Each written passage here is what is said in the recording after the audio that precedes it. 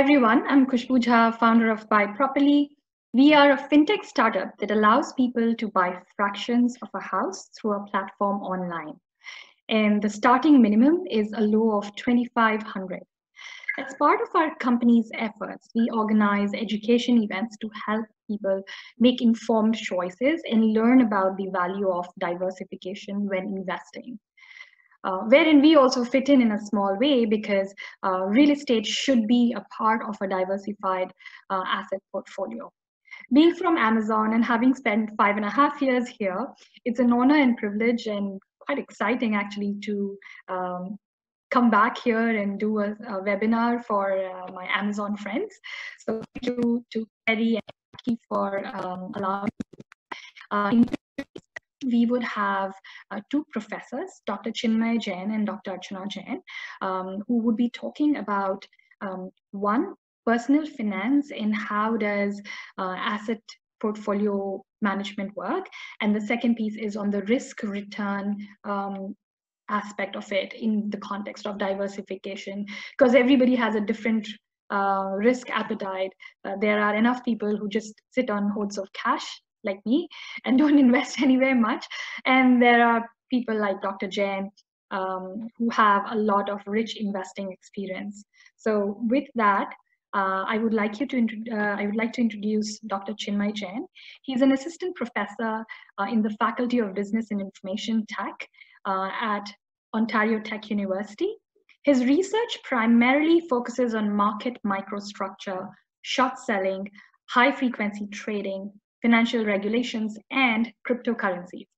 He teaches courses on finance, derivatives, electronic trading and exchanges, and of course, blockchain and cryptocurrencies.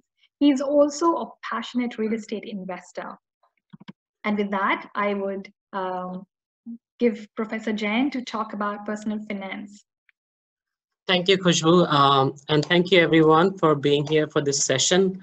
So today I'll talk about personal finance and what kind of strategies you can have right now. We are all going through a tough time. The markets have gone down. Not only that, this pandemic is causing everybody to stay at home. So it is a good time for you to reflect on your portfolio and see if you need to come up with some new strategies. So this is what S&P 500 looks like in the recent times. So S&P 500 is the major index in the US markets. And we saw that it was at the peak in February and it went down in March quite a bit, almost 30%. So what can we learn from this market crash as far as your own investing and portfolio is considered? So one thing we can learn is you cannot predict these recessions and bubbles that we see in the market. So, so they are not predictable. So what you need to do is you need to keep a long-term view for investing. You don't want to invest for short term, because if you invest and a recession comes right after investing, you can lose a lot of money. So what I want you to do is see it as a buying opportunity. So I think most of you buy your clothes, your shoes during Christmas time. You all know that there's a big sale during that time, and that's when you plan to do your shopping. So with stock markets, there's no fixed time during the year when there's a sale, but sometimes these sales come when nothing fundamentally changes with the companies, but suddenly their prices drop. So there's no doubt that the earnings will be lower for companies for the next couple of quarters. But fundamentally, the good companies are not going to change, and it is a good opportunity to buy stocks. And do not panic if you see a decline in your portfolio. So if you have a retirement account, or if you have invested money with a brokerage account, I'm sure your portfolio has gone down by about 20%. And do not panic to see that. So eventually the market is going to recover. So if you look at the long-term chart, so first we looked at the short-term chart for 6 months. If you look at the long-term chart, and if you try to make just a trend line, you can see it's pretty like upward trend. And compared to this upward trend, this downfall is pretty small. So if you invested from 2008 at the level of 1,000 of S&P 500, you're still up about 150%. So if you're a long-term investor, it doesn't affect your portfolio as much versus being in the market for speculation. So these recessions do not last for a long time. I think the longest recession was 1929. And the other recessions like 87 and 2007, they have lasted for even shorter times, 2 years and 1.5 years. So markets eventually recover from all recessions. So that's a relief we can take by looking at the historical data. So who loses money in these market crashes? So again, like I said, if you're in the market for long term, you're okay. But if you're a panic seller, so let's say some of you saw that some of your stocks went down by 30, 40%, and you start selling them, then you lose money in the market. But if you're waiting for the market to recover, you're going to be okay. And also there are some short-term traders who trade on margin. So let's say you had $1,000 and you bought stocks worth 2,000 by borrowing money from your brokerage, and the stock goes down by 50, 60%, you get a margin call from your brokerage company. And if you don't put down the margin, then they sell your stock. So you don't want to be a short-term trader trading on margins. Third, you don't want to be a speculator. So you should not be buying penny stocks. If you were holding some small companies before this crash, there's a good chance they might go bankrupt. So you might lose all of that money. And fourthly, one important thing I want to point out is behavioral biases. So a lot of people lose money because they let emotions come into the picture of their decision making. I'll elaborate on that a little bit. So if you go to this, so in this next slide, I'll talk about the mistakes that some of the investors make. So for example, if you're trying to fish for bottom, then you may not be able to do that. You might keep waiting. So for example, the markets were down 30% 2 weeks ago, and you were still waiting for the bottom. You did not do any buying. You lost on this 10% gain the markets have had in the last 2 weeks.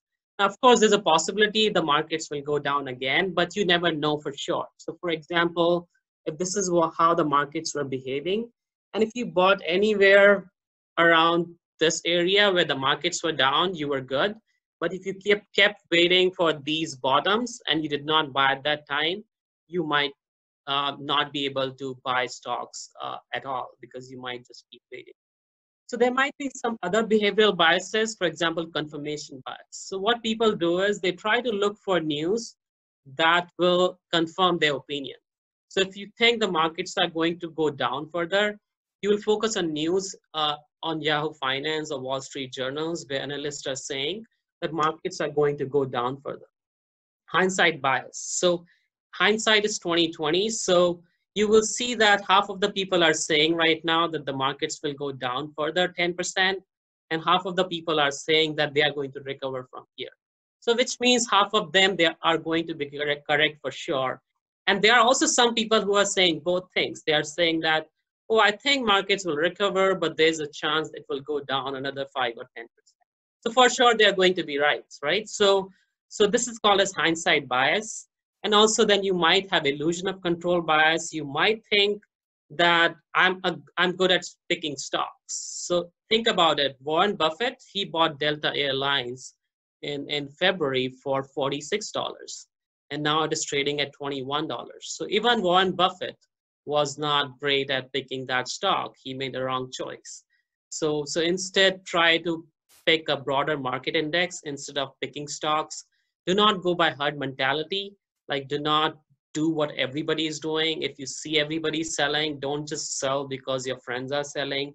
And recency bias. So what people do is they try to focus on what has happened more recently. So all of you are feeling a little hurt. Your portfolio has gone down by 20%. The sentiment is negative. And even when the market starts recovering, you may be reluctant to invest. So that is a recency bias. You're focusing on the hurt that you had in the recent past. So don't be biased by these biases and don't try to pick stocks. And also some people have aversion for booking a loss. So it has been shown that the stocks that have done well in the past continue to do well, and the stocks that have done poorly, they continue to do poorly. So it's a good idea to sell the stocks that are not doing well in your portfolio and focus on the stocks that are doing well. And finally, we have heard of the news that there were a lot of workers who got laid off and they do not have money for even their daily needs. So it's always a good idea to have some liquidity in your savings. So have some saving that you can use whenever you need instead of having it put in a retirement account which you cannot withdraw. So having liquidity always helps. So this is one picture that I found circulating on internet, and it shows a lot of mistakes what that people make. So like so here this was, let's say, February, and people, let's say, didn't buy here, they were waiting, that was a good thing. But let's say market went down 10%, and I'm one of the person who bought here. So when the market went down percent, I bought. And so there are other people who do this. When they see market falling down, they buy it. But if you see it falling further, doesn't mean you start selling, because what people do is they buy here and then they sell here and then they again buy when it goes up. So that's a mistake you should avoid. So if you have bought at a price which is higher than the current price, just hold on to it. You don't need to sell thinking it will fall further. Nobody can predict how much lower the markets are going to go. So these are some emotional biases, again, that I was talking about. People make mistakes based on their biases. So what can you do? So you can continue investing like every month or every week. And not just, people talk about SIP, systematic investment plan, so which means you invest the same amount every month. I think you should actually invest more. You should invest more right now if you have some cash sitting with you. And try not to pick stocks, focus on S&P 500 or any broad market index. And also it is a great time to reevaluate your portfolio weights. So it is possible that a lot of you have only invested in stocks. You have not even thought about other alternative assets. So let's say if you just started working 5 years ago, 10 years ago, you have saved some money and you opened a brokerage account, you bought some stocks. And you might not have much idea about how much bond should I have, how much of alternative assets should I have. So it is a great time to think about all of that. So why diversify portfolio? So I think Archana will talk about that also in the next session a bit more in the next presentation. But you want to diversify your portfolio to reduce the impact of volatility on your portfolio. So when stocks go down, the bonds don't go down as much. So you want the value of your overall portfolio to remain not so fluctuating. So to reduce the impact, you want of volatility on your portfolio, you want to diversify your portfolio. And when you diversify, you get rid of systematic risk. So you get a higher return for the same level of risk. Even within diversification, you can have different types of portfolio. If you want a higher return, you can have an aggressive portfolio. If you want a lower return or lower risk, you can have a conservative portfolio. So this is what bond markets look like. So if you look at this chart, you can see there was a big drop in the stock market in 2000, another big drop in 2008. But if you look at the bond market, the returns have been pretty constant. So it is good to have some bonds in your portfolio, which reduces the impact of this volatility on stock market on your portfolio. And also how much of bonds you want to have, how much of stocks you want to have is another question. So this is one screenshot I took from my retirement account. So your retirement account gives you some options. One is your Canadian stocks that you want to buy and the international stocks that you want to buy. And within Canadian, you might have an option of buying small stocks, which give you a higher return. And when you're close to retirement, you want to have some cash in your retirement account because you're doing some withdrawing every year. So you want to have some of that when you're close to retirement. But if you're not, you don't have to worry about that. And if you don't want to be an active investor, so if you're more active, you will choose the percentage yourself. But if you are more of a passive investor, you can choose a target date fund. So let's say you're retiring in 2035. So you can choose the 2035 target date one. So how will you choose, if you're an active investor, how do you choose how much bonds and how much stocks you should buy? So you want to assess your risk appetite. So basically you can take some survey on internet based on what is your age, what are your goals, when are you going to retire? Based on all those factors, you can see how much risk you should be taking. You can then choose a balance of growth versus value stocks. So value stocks historically give a larger return. Small stocks give you a larger return.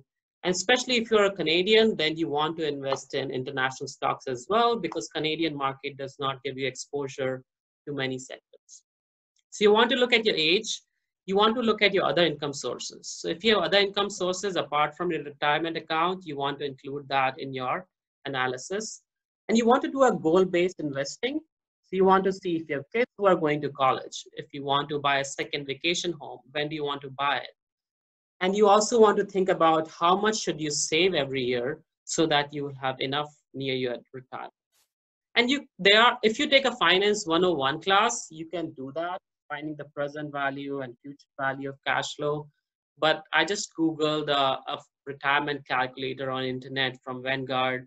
So you can put down your age, you can look at when are you retiring, what do you make right now, how much are you saving right now, and how much you have saved already, and how much would you need in your retirement. And you can play with these numbers. So basically the retirement calculators, they allow you to play with these numbers. So if you want 80% of your income during retirement, you'll have to save more annually. So what you need to do is figure out how much you're investing every year, if that is enough for your retirement. So again, what are the factors? Your age, your major expenditure, your house, the kids that are going to college, the retirement money that you need. And you can also take surveys to figure out how much risk you like to take. For example, this is one question I found on internet, that if you reach a game where you're allowed to have $10,000 right away, or you have a 5% chance of winning 100,000. So maybe some of you fall into this category of D. But if you are, then you have to be even more careful, because you like taking risks, but you don't want to risk the money that you're saving for your retirement, right? You don't want to have the risk that you retire and suddenly there's no money in your retirement account. So you want to be careful. So sometimes what I do is I hold my wife accountable for my investments. So she always looks at my investments and makes sure I'm not taking too much risk. So that helps me sometimes. So again, when you're doing active versus passive investing, so if you buy a mutual fund, they do more active investing. They try to pick stocks that they think can do better than the market. But if you buy index fund, for example, SPY is an index one, SPIDER, SPY is the ticker symbol. So they try to track a market index. So the research has told us that if you try to do active investing, then you don't make much in most of the cases. By doing a passive investing, actually, you can increase your return because you are not trading as much. So this is a published paper in Journal of Finance that talks about cost of active investing. And also you want to see if you want to use a target fund or you want to do manual rebalancing of your retirement portfolio. So this is an example of a target date fund. So basically you can see if you're retiring in 2050, there's not much money into the fixed income. Most of the money is in the Canadian stocks. So again, I want to emphasize on target date funds. If you are not an active investor, they are a good choice for you. And most of the plans offer that. So they have some advantages that is on autopilot. They are simple, but the disadvantage is they assume that everybody who's retiring in that particular year has the same goals and needs. So other alternative investments, some of them are available to you and some are not. For example, private equity and hedge funds are not available to a regular investor, but you can invest in real estate, commodities, gold and silver. This is a chart for gold. It has been very volatile, but some people see it as a safe haven.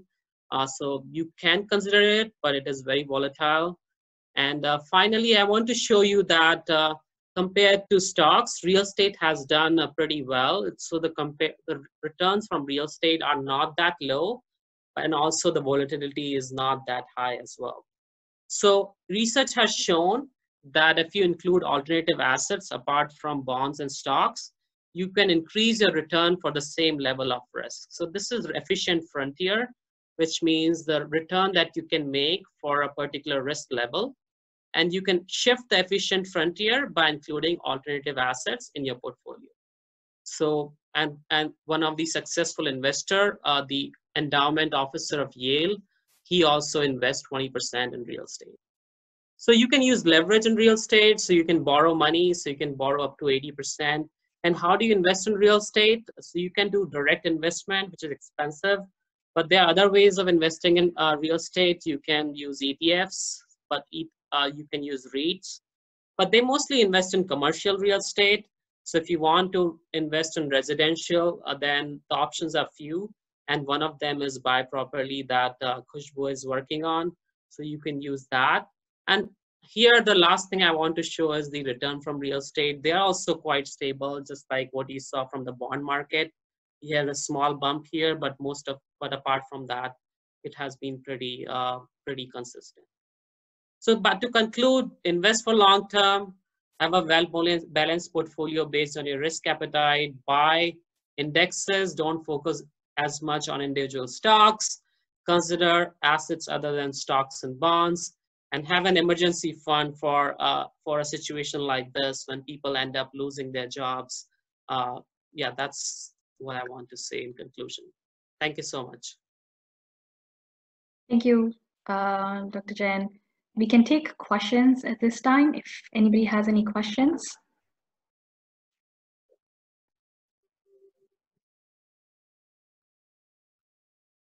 I guess you can either raise your hand or click on the Q&A if you have questions.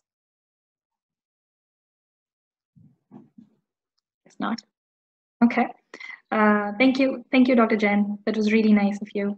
Next, we have Dr. Archana Jain. She is joining us from New York. She is an assistant professor at Rochester Institute of Technology. Her focuses on market microstructure, short selling, and corporate governance. She teaches corporate financial management, financial markets, and investment. And she has an experience in working in accounting as well as a senior consultant in 500 company.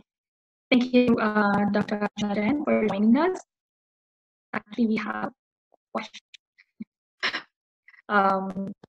for Dr. Chinmay. I think he dropped off. We can join in the, or if you would like to take that question, Dr. Archana. So the question is, for people in passive investing, how can we use the opportunity to buy now? Can you repeat the question? Yeah, you can see it in the Q&A. For people in passive investing, how can we use the, there you are. Yeah, there's a question for you, Dr. Chinmay. For people in passive investing, how can we use the opportunity to buy now? So, yeah, can you hear me now? Yes. Yes, so if you're into passive investing, I think you can buy ETFs like Spider, SPY. So I'm sure there are some ETFs in the Canadian markets as well. But Spider is a good ETF to invest in a broad market index. Okay, thank you. Okay, moving on to Dr. Archana. Okay, thanks for the introduction. Is that better? Yeah. Thanks for the introduction, and thank you for this opportunity to talk about risk, return, and diversification. So some of the things that Chinmay mentioned, I'm going to kind of reinforce that, and I'll talk about what exactly we mean when we say return and risk, and what is a good diversified portfolio should look like. And I will also show you the historical return of different asset classes and what lessons we can learn from the history. Okay, so to start with, what is return and risk? So when we're talking about return, we include both sides of the return. So if you have stock, that means we're talking about dividend that you receive from the company directly. And also if there is capital gain or loss on the sale of the stock. Same thing for bonds, the interest that you receive from the borrower directly and the capital gain. And if you're talking about real estate, then rent and the capital gain if you have. Okay, so those are the return. And in terms of risk that we kept saying that how much risk you want to take, is it too risky or not? What do we mean by that? That is basically the volatility or standard deviation or fluctuation in the prices that you see. So it goes up, it's good, that's what you want, that's your return. It goes down, that's the risk or the problem that you're facing, and you don't want that. Okay, so that's return and risk. And this is the chart that is showing you the historical return of 4 different asset classes. So let me explain what this is first, and then we'll talk about more in detail. So first is saying, if you look at this orange line, hopefully everybody can follow here. If you had $1 to buy something in 1925, to be able to buy the same thing in 2017, you would need $13 for that. Okay, so that's your inflation. And if you had invested money in the treasury bills, and again, I am more accustomed to the US market. So when I say treasury bills, I'm talking about the bonds, short-term bond issued by the US federal government. So if you had invested your money, $1 in the US federal government bond, the short-term ones, that will become $20. So these are considered risk-free. The US government has never defaulted in the history. And also because they are short-term, there is not much risk of a price fluctuation. So as you can see, there's a smooth upward trend in the return of the treasury bills, but it's very small. Then we add the long-term government bond. They are still free of default risk, but now we are adding the price fluctuation risk. So if it's a long-term bond, 10-year, 20-year bond, then who knows what happens in the market. And if the interest rate changes, then price of the bond will change. And that is showing you again, there is a little fluctuation, but overall still there is an upward trend. Okay. Then we add large company stocks. So these are biggest 25% companies on the New York Stock Exchange. And these are basically actively followed by analysts, bigger market capitalization. Amazon would definitely be a part of it. So those are the large cap stocks. If you had invested money in that, $1 will become 7,000. And then we have small company stocks, which is bottom 25% of the firms listed in the New York Stock Exchange. And again, that $1 will become $36,000. So this is just showing you how the different asset classes have performed over last 91 years in the US market. And the lesson here is, as you can see, there is a fluctuation. So small company stocks gave you the highest return. Your money would be most valuable. If you had 91 years to wait, yes, you would maybe put all your money in the small company stocks, but that's not the case. Our investment horizon is usually 5 years, 10 years, 15 years. So if you invested at, let's say, around the 1927 mark before the recession in 1930, that's where you have lost most of the money. The fluctuation is highest in the small company stock. Okay. So what is this historical data telling us? First, there's nothing to worry about, not to panic, that we recovered from all historical recessions for each asset class. Everything recovered, everything started going back up with all the recessions. There were about 7 during the figure that I showed you. So no need to panic.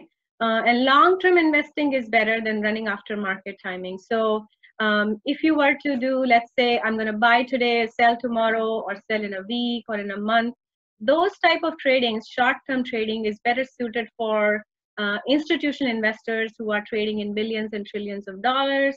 And if they make a penny return on their investment, that is still a lot, right? Because in terms of percentage, even a 0.01% return is a lot on a billion and trillion dollar. But for retail investors like me or you, most likely, it's better to think of long-term investing and passive investing. That's safer. So you invest money and then forget about it for some time and let it grow. Okay.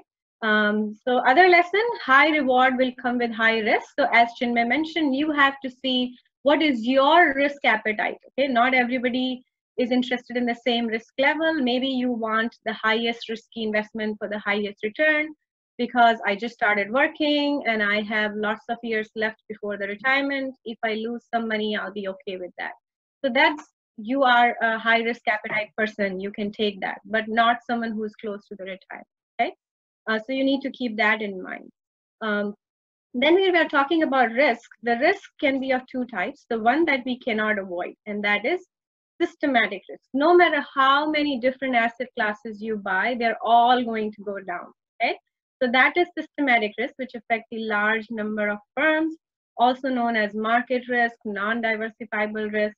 And here are some examples. If you're talking about changes in GDP of a country, that will affect everything in the country.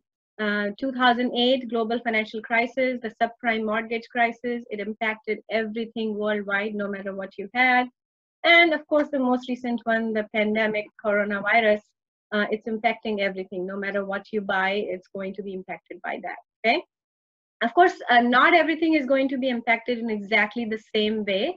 Some will get more hit by it and some will get less hit. And there might be some outliers who are actually doing well in this market. Okay.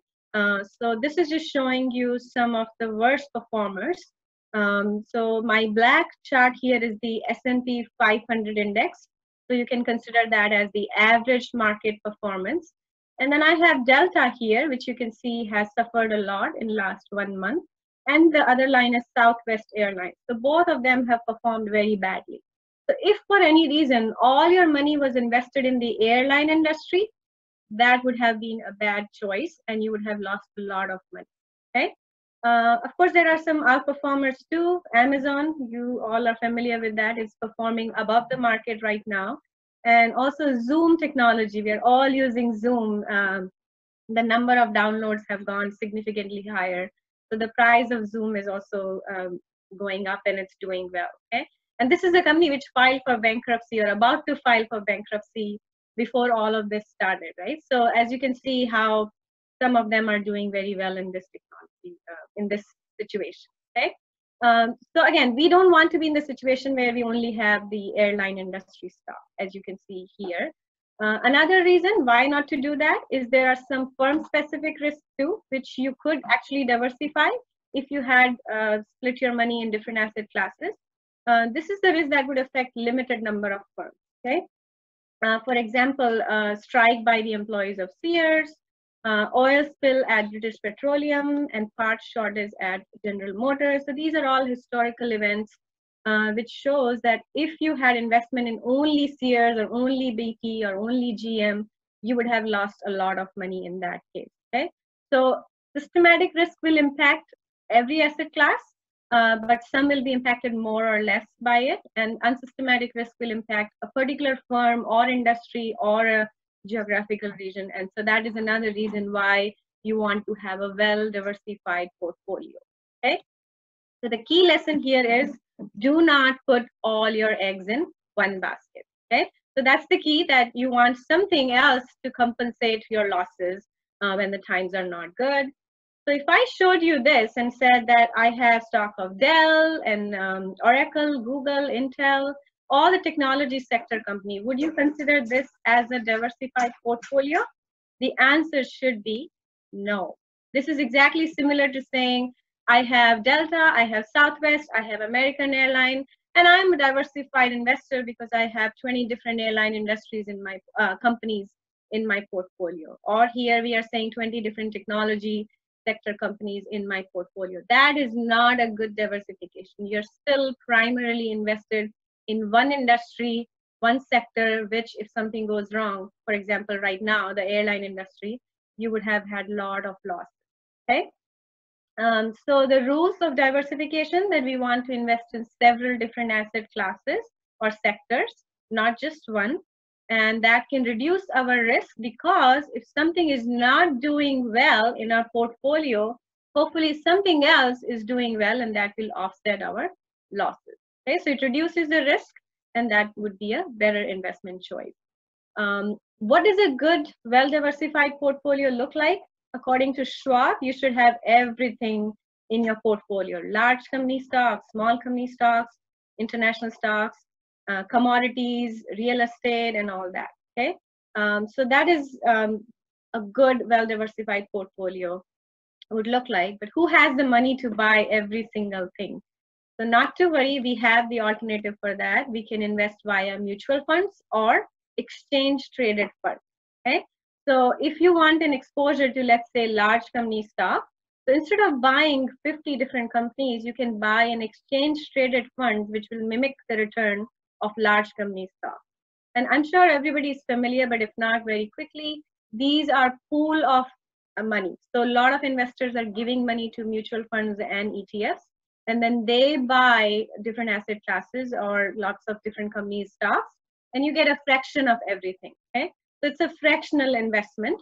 You get exposure to a lot of different asset classes while with the mutual fund and ETF.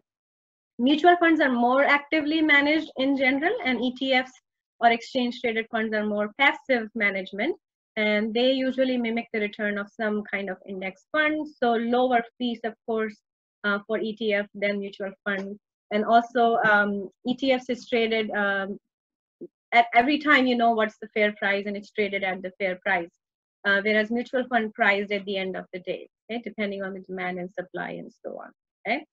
So as I said, mutual funds, ETF, those are the routes to go to the stock market and bond market and commodities or anything.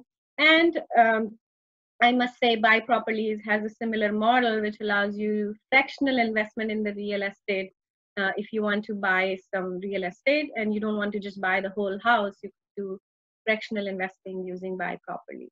So that's all. And in general terms, the strategy, what you should do, no need to change your existing portfolio if it is well diversified. If you think that you have already invested in different asset classes, don't need to panic, specifically if your retirement is far away. It will come back up, as we have seen from all the 7 recessions we recovered and the market went back up. So that's not to worry about.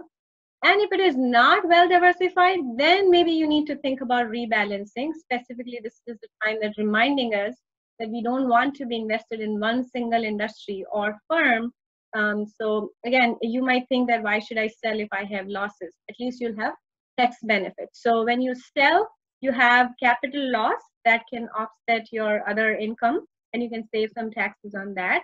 And specifically if you're high income tax bracket, then you can save some taxes, and it can even carry over. So if you don't use all the losses this year, you can carry them forward for about 20 years, I think.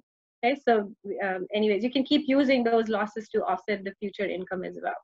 Okay, so that's another reason you might want to still consider diversifying if it is not a well-diversified portfolio. If you're sitting on cash, then this is the time to start investing now. You don't have to worry if this is all the way bottom, if the market will keep falling. So the strategy would be not go all in, but invest some fraction of money, maybe every week or every month. At this time, I think week is a better option. So you will average out your cost. So even if the market goes down tomorrow more, you will have some investment today, some next week, and some the week after, that your cost will average out. And even whether the market is going up or down, you still are buying at a low point. Right now, the market is at a low point. If it's not all the way low, it's low point and will come back up. Okay. So other strategies regarding the restricted stock units, RSUs, you might be wondering what to do with that. So if you have otherwise diversified portfolio, okay, then again, don't worry about it. Hold the RSUs, and because the company has good growth potential and it's going to do well, and it is doing well right now in this market. But if you don't have a diversified portfolio, all you have is you are an employee of Amazon and you have RSU of Amazon, nothing else. That is a bad strategy. That is again like putting all your eggs in one basket. So in that case, maybe you want to consider some of them and buy something else and have a well-diversified portfolio. Okay. So that's all I have. And then if you have any questions, I'm open for those. Thank you, Dr. Archana. Open the floor to questions. I believe we did have one question. Let's see. I don't see in the Q&A. Yeah, I think Dr. Chinmay answered. Yeah. So for the viewers, I don't know if you can see the question. The question was, since the interest rate is low, what is the ratio of the balance that is recommended for holding property? I'm assuming we should keep cash or stocks in the rate low, and we may cash out some money and keep it as stock or cash as now. So, Hear the question. Yeah. Can you read the question in the Q&A section? And I think Dr. Chinmay answered. It's about buying real estate or okay, I see it now. So there's you should buy what you can at a discount. If a real estate property can be bought at a lower price because of the pandemic, it's a good idea. Also, it is good for diversifying. With low interest rates, you can get a mortgage with lower rates. Yeah, I agree with Dr. Chinmay Jain, because you need to have a diversified portfolio, and that does not change whether it is current scenario or later. It's maybe an opportunity for you to relook at things, and yes, whatever you were missing out earlier, now is the time to add it. But at all times, you need to have a diversified portfolio. And that's the idea of buying, need to balance or rebalance your portfolio to make sure you're covered on all sides. Any other questions? Guess not. Hope it's. there is one in the chat. How aware should we be about financial contagion due to high levels of corporate and retail debt? Will this impact stock prices in the coming months?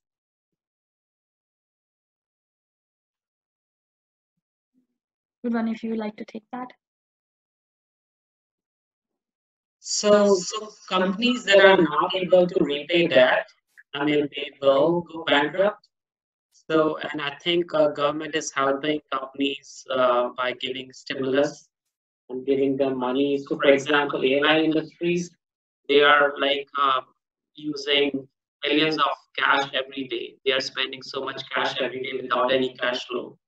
So I think government is having to bail them out or help them. So definitely it helps to have stocks of bigger companies.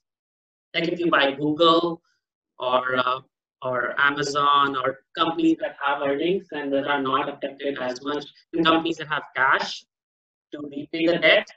But the companies that were already in trouble before this crash, they are getting burned more in this crash. So, of course, the any problem to debt affects the stock prices as well. So you want to stay away from companies that are having difficulty repaying their debt. Okay, so I can add on to that, that is why you want, again, diversification helps, because some industries have heavy debt and some industries have less. So utilities and airline industries would have large portion of their financing through debt, versus if you look at the technology sector, there is very little debt in those firms. So if you have a mix of everything, then again, if you have losses from those industries that are heavy debt oriented, will be offset by those which are not heavily relying on debt.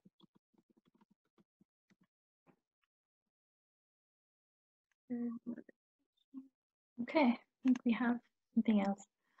A person who was investing for retirement and is dependent on that. There's a question about retirement. A person who was investing for retirement is dependent on that investment now. So I think a person who's already retired, I think that person already has his investment in a safer portfolio.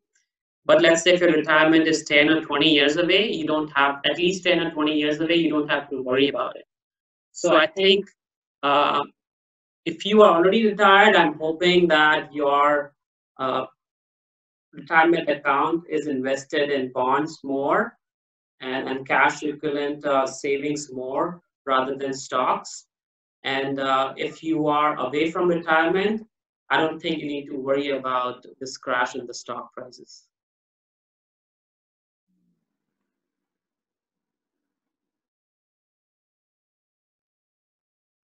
So yeah, this should be short-lived. If it is even you are in the retirement phase and you're relying totally on the investment income, it should pass and you should be fine. And like I mostly have fixed income, so interest rates are looking good, at least in the US market. If you look at the bond yields over long term, they are starting to go. So it should not be a very long recession period. Maybe another year, and hopefully by that time it will all come back to normalcy. So I think it should be okay. Just a little bit rough phase for those who are using the retirement money right now, but just keep it as it is. You already have the safe investment most retirement companies usually have move you towards the bond market as you go close to the retirement. So you should have more fixed, as Chinmay mentioned. So there's a question about how do you invest in commodities. So again, if you want to buy oil, you don't want to put a barrel of oil in your garage.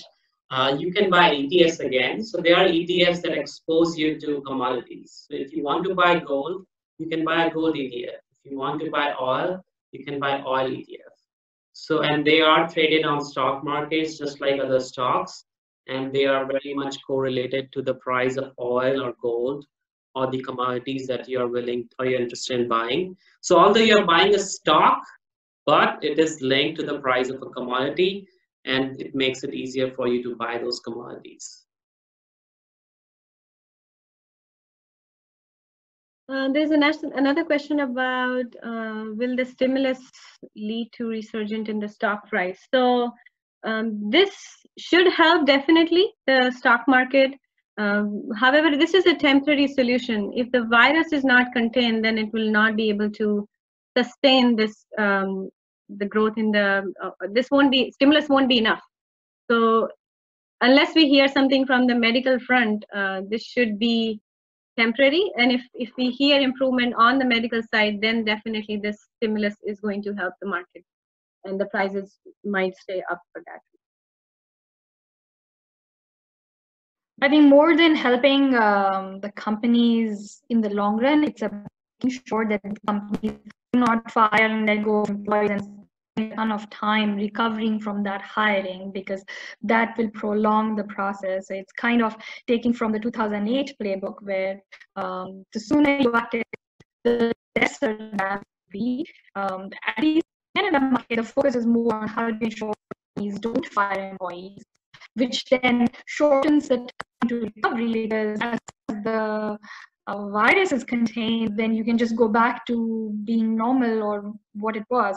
If, however, that's not there, then you've let employees go, and then you have to rebuild and rehire, and then you lose a lot of valuable time and just resetting up things.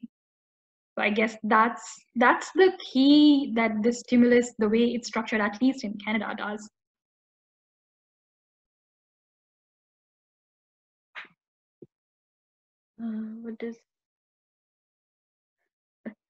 What does life look like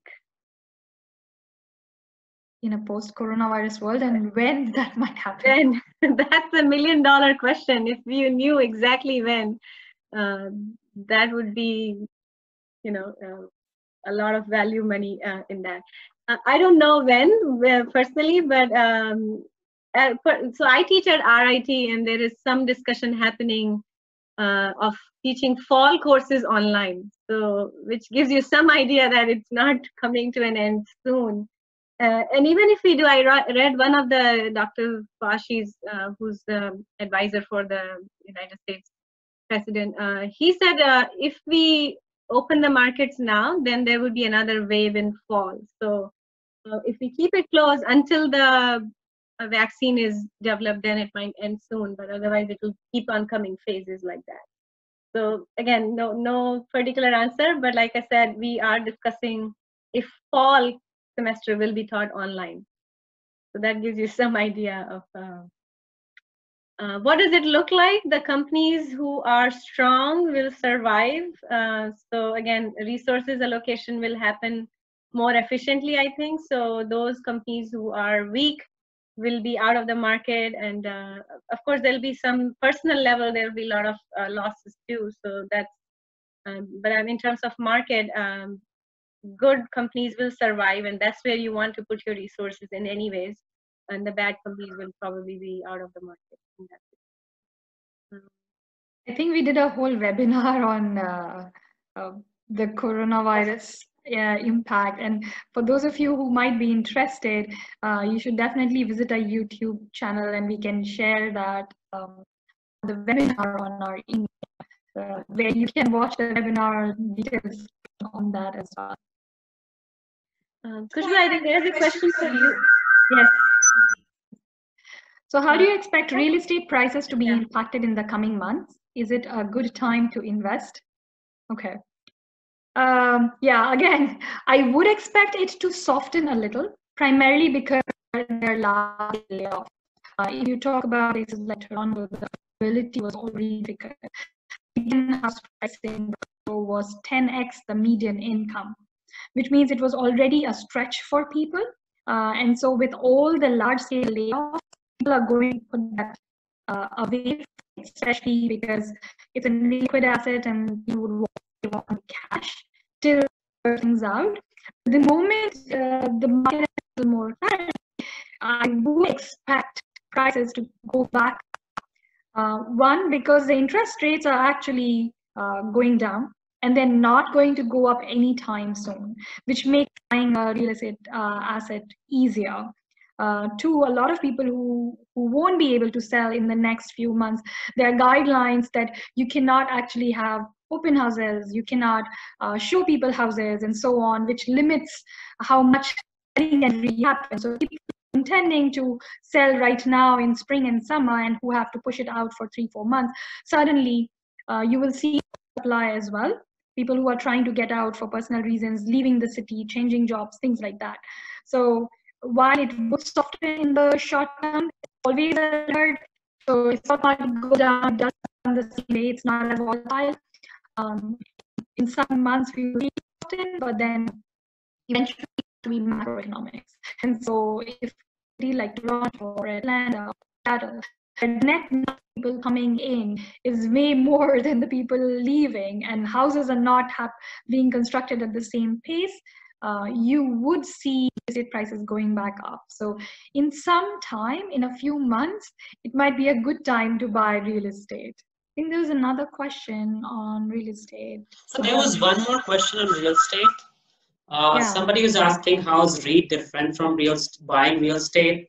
So I typed the answer. One is that REITs are mostly focused on commercial real estate.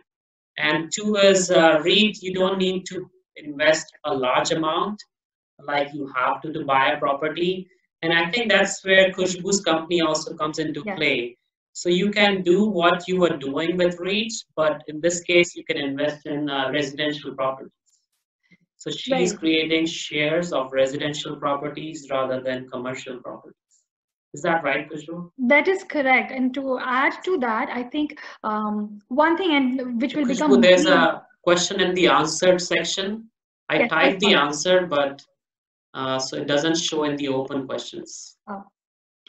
Okay. Can you hear me? Do you want to give your answer?